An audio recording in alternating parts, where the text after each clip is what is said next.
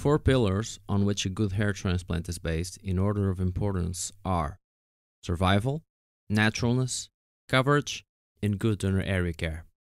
So, without survival, there is no transplant. There is a lot of disparity between surgeons in terms of survival. Very little surgeons do survival counts at the end of the process to know exactly what kind of percentage they're dealing with and how to better their yield. Controlling survival is a difficult task, and there are multiple causes that can affect the growth rate. 1. The patient. Technically easy or hard, repair case or virgin scalp, frontal or crown area, advanced alopecia, or with a particular diagnosis like DUPA, cicatricial alopecia, scars, etc. 2. The extraction. FUT or FUE, manual versus motorized, transaction. 3. Preservation. Saline, preservatives, ATP, temperature, humidity. 4. Implantation. Pre-made incisions or direct, forceps, implanters, or keep. 5. Local surgical complications, necrosis and hematomas. 6. Post-op. Sun exposure, hair clippers, smokers. To avoid these causes, only two words come to mind: study and experience. In this presentation, I wish to focus on two aspects that focally reduce survival, of which little is talked about in our meetings, reason why they are usually ignored: necrosis and especially hematomas. Cutaneous necrosis consists in cell death in a certain area of tissue due to the lack of blood supply. It presents as violaceous or blackish areas that usually end up covered by a hard and adherent eschar. Once produced, it is irreversible. The most common cause is excessive use of anesthesia with vasoconstrictors, usually of greater affectation, or very superficial infiltration of it, more punctual lesions. Often confused with a cutaneous fibrotic hyperreaction, hair follicles come together in a fibrin mass that takes more than 15 to 20 days to fall off, and sequentially leaves depressions and alterations of the normal color of the dermis.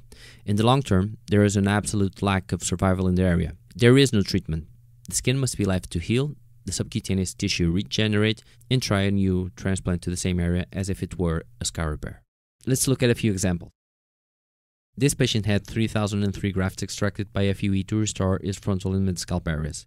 Thin hair, but good final coverage. In the immediate post-op, we see a violaceous zone on the left side of his hairline, which transforms into a fibrotic magma. At 15 days post-op, it evolves to a crusty spot, and at 20 days it falls off, leaving an irregular dermis.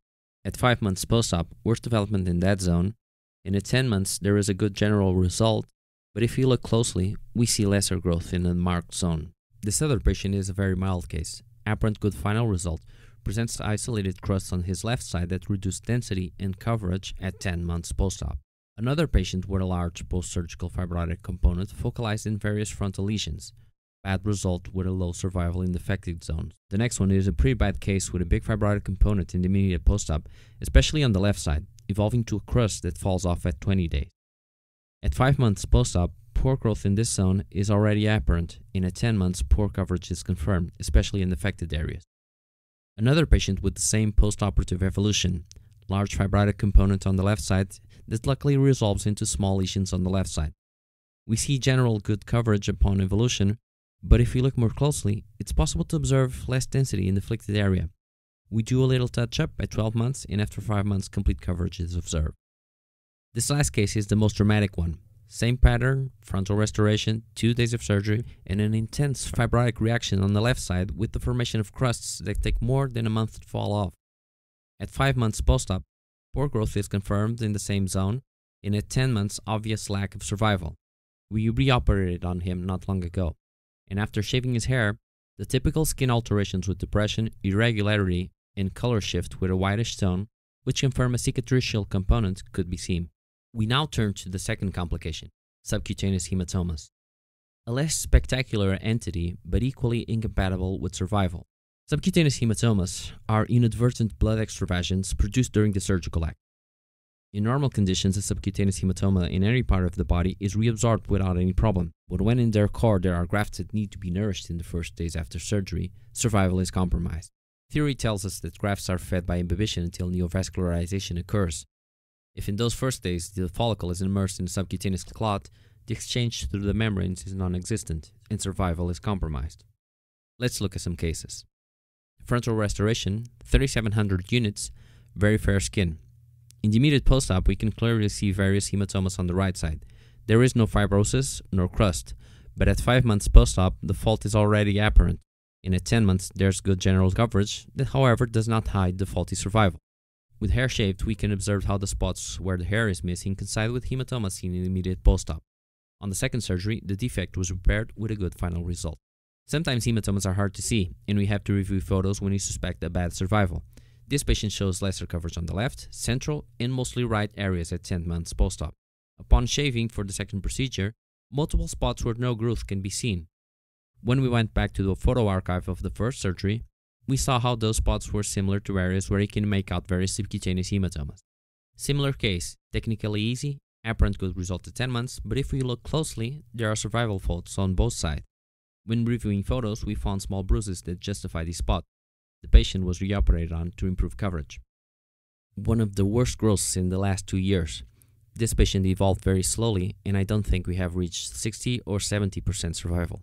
In this case, we realized from the very beginning that the hematomas were clear.